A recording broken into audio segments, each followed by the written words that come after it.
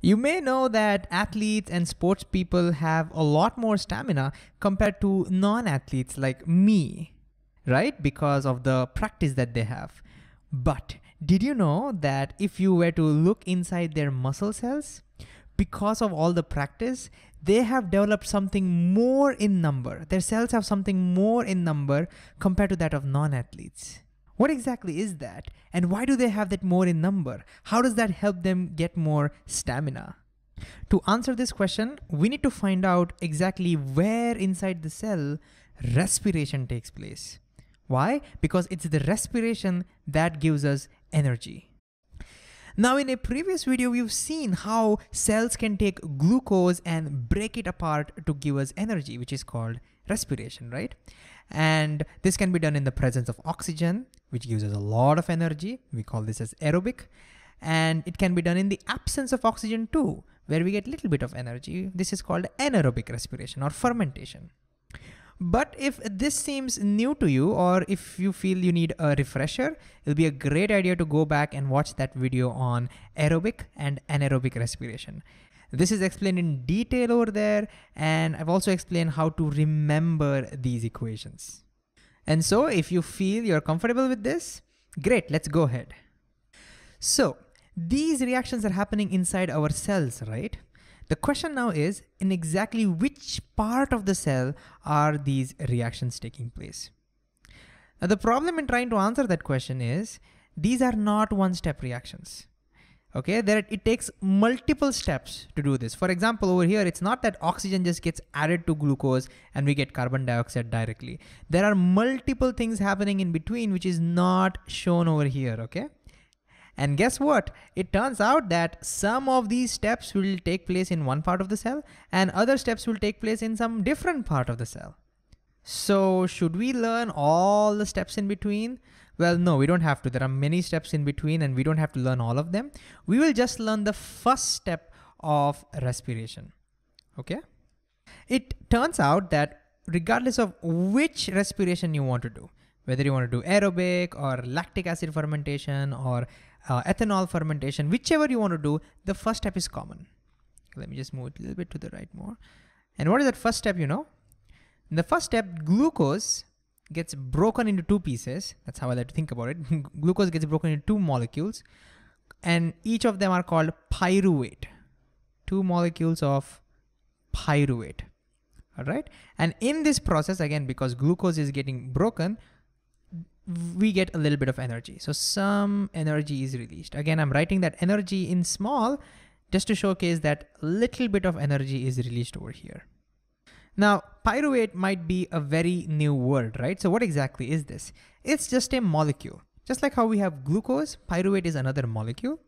And we will not look at what its formula is and all of that, not needed. Just a little bit to give a little bit of insight what it is.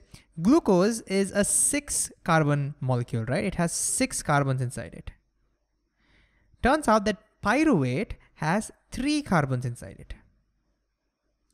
And that's why I like to think that glucose is broken into 2 parts, okay? But it's not exactly broken into 2 halves. There are other reactants in between as well. We don't have to worry about that in detail, but this is the first step, okay? And we also give a name to this step. This particular step is called glycolysis. Glycolysis. You might hear this word a lot in respiration, okay? Seems like a fancy word, but you know what's telling us? The word glyco is referring to glucose. So this over here means glucose. And lysis means breaking. So you can now kind of see what this means. Breaking of glucose, and that's basically what's happening. Glucose is being broken into 2 molecules of pyruvate. And when this pyruvate gets further broken in the presence of oxygen, that's when we get this aerobic respiration. And that's mostly what's happening inside your cells right now. On the other hand, if the pyruvate gets broken without oxygen, then we'll get these reactions. But one important difference between these reactions are, when you break pyruvate in the presence of oxygen, these reactions also release energy. And that's why aerobic respiration releases a lot of energy. On the other hand, if we break pyruvate without oxygen, that does not release energy. So to release energy from pyruvate, it has to be broken in the presence of oxygen. And so now you can see that if you take the aerobic pathway, we get energy when glucose is broken into pyruvate during glycolysis, and we again get a lot of energy when pyruvate is further broken down. And it's for that reason aerobic respiration is awesome, because it gives you a lot of energy. On the other hand, if you take the fermentation pathway, you see that energy is only released during the glycolysis part. Further, when you break down pyruvate, no more energy is released. And that's why fermentation only gives you little bit of energy that was released during glycolysis. And so now we can answer our original question. Where do these reactions take place? Well, it turns out that the ones that do not require oxygen, they happen in the cytoplasm of the cell. And just to remind you what cytoplasm is, if this is an animal cell, let's say, then this dotted stuff represents the cytoplasm, this whole thing, the stuff that is outside of the nucleus, but within the cell is the cytoplasm. And that's where all the anaerobic stuff is happening. The glycolysis happens in the cytoplasm, and the fermentation are also happening in the cytoplasm. On the other hand, if we want aerobic respiration, this part, then that happens inside the mitochondria. So if you want aerobic respiration, once the glycolysis happens in the cytoplasm, the pyruvate has to enter into the mitochondria. And then oxygen also has to enter into the mitochondria, and that's where this reaction takes place. And after the reaction takes place, it's the mitochondria that will release all that energy. And that is the reason why they say mitochondria is the powerhouse of the cell. Because it's the mitochondria that's releasing most of the energy needed for the cell by performing aerobic respiration. And so now can you guess what organelles do the muscle cells of athletes have more? Well, if you guessed mitochondria, then you are absolutely right. Because the more mitochondria you have, the more you can carry out these reactions simultaneously, and the more energy that can be released whenever you want. And so scientists have found that on average, the muscle cells of athletes have about twice as much mitochondria compared to the muscle cells of a non-athlete. Which means when you do regular practice, one of the changes that you will find inside your body is your muscle cells will start developing more and more mitochondria. That's pretty cool, right? And so the energy which is released by these mitochondria can now be used up by the cell to perform all the activities, right? That makes sense, right? But guess what? That's not what happens. The energy released by breaking glucose is not used up by the cell. Then what happens? Well, it turns out that energy is stored in yet another molecule. Okay, and that molecule is a pretty famous molecule. It's called ATP, and it stands for adenosine triphosphate. Now you don't have to worry too much about that lengthy name. We'll just call it as ATP. But that energy gets stored in that ATP. And when I first learned this, it didn't make any sense to me. Because let's go to a different screen to summarize what respiration is. See, in respiration, we have glucose. Let's say this is our glucose. What do we do? What do the cells do? They break it open and release that energy. But instead of using that energy, what do? They take that energy and store it in yet another molecule called ATP. So basically they're transferring energy from glucose into ATPs, into smaller packets. But why? Why are they doing that? Well, that's because breaking glucose releases a lot of energy. And cells do not need that much energy to carry out their functions. This is too much for them. And it's for that reason they store it into smaller packets. And then whenever cells want to perform any energy, they just break ATP open. And ATP will now have just the right amount of energy they need to perform their functions. Now to understand this even better, think of energy as money. Then glucose would be like a large denomination, like a 2000 rupees note. And ATP is like the smaller denomination, like 10 or 5 rupees note. Now, if I want to eat pani puri or ice cream or chocolates, it just makes a lot of sense to carry 10 rupees notes, right?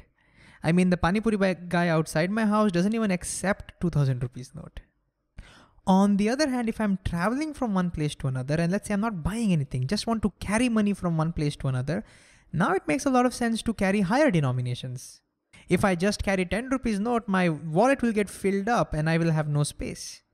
In a similar manner, the functions needed to carry out by the cell only require a little bit of energy. And so ATP is perfect for them.